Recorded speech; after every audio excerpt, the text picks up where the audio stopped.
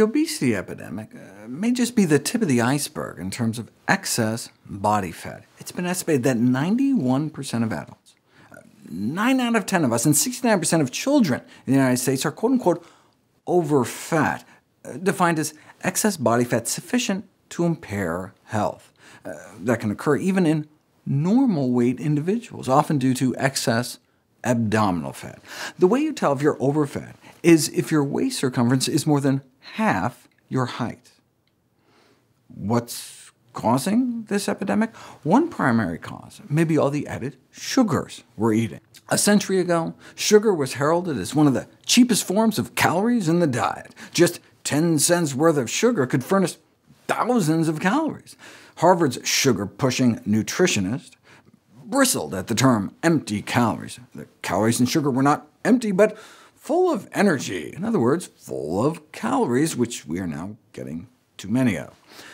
The excess body weight of the U.S. population corresponds to about a 350 to 500 calorie excess daily caloric intake on average. So to revert the obesity epidemic, that's how many calories we have to reduce. OK, so which calories should we cut?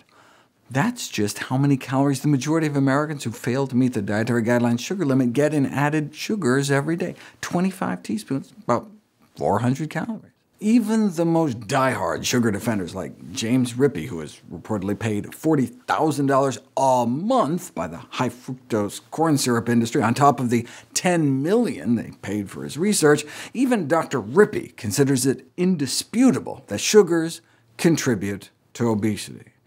It's also indisputable that sugar reduction should be part of any weight loss program. And of all sources of calories to limit, since sugar is just empty calories, contains no essential nutrients, reducing sugar consumption is obviously the place to start. And again, this is what the researchers funded by the likes of Dr. Pepper and Coca-Cola are saying. The primary author, Richard Kahn, is infamous for his defense of the American Beverage Association, the soda industry.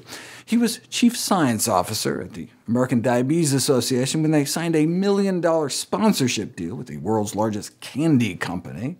Maybe the American Diabetes Association should rename itself the American Junk Food Association. But what do you expect from an organization that was started with drug industry funding? The bottom line is that randomized controlled trials show that increasing sugar's intake increases calorie intake, and this leads to body weight gain in adults, and sugar reduction leads to body weight loss in children. For example, when researchers randomized individuals to either increase their intake of table sugar or decrease their intake, the added sugar group gained about 3.5 pounds over 10 weeks, whereas the reduced sugar group lost about 2.5 pounds. A systematic review and meta-analysis of all such ad libitum diet studies, meaning real-life studies where sugar levels were changed, but people could otherwise eat whatever they wanted, reduced intake of dietary sugars resulted in a decrease in body weight, whereas increased sugars intake resulted in a comparable increase in weight. The researchers conclude that, considering the rapid weight gain that occurs after an increased intake of sugars, it seems reasonable to advise people to cut down. Findings from observational studies have been more ambiguous, though, with an association found between obesity and sweetened beverage intake, but failing to show consistent correlations with sugary foods. Most such studies rely on self-reported data, however, and obese people tend to underreport sugar-rich foods. One can measure trace sucrose levels in the urine, however, to not only get an objective measure of actual sugar intake, but to exclude contributions from other sweeteners, such as high-fructose corn syrup. When researchers have done this, they discover that sugar intake is indeed not only associated with greater odds of obesity and greater waist circumference on a snapshot-in-time cross-sectional basis, but in a prospective cohort study over time. Using urinary sucrose as a measure of sucrose intake, those in the highest versus lowest fifth for sucrose intake had more than a 50% greater risk of being overweight or obese. Denying evidence that sugars are harmful to health has evidently been at the heart of the sugar industry's defense. But when the evidence is undeniable, like the link between sugar and cavities, they switch from denial to deflection, like trying to switch attention from restricting intake to coming up with some kind of vaccine against tooth decay.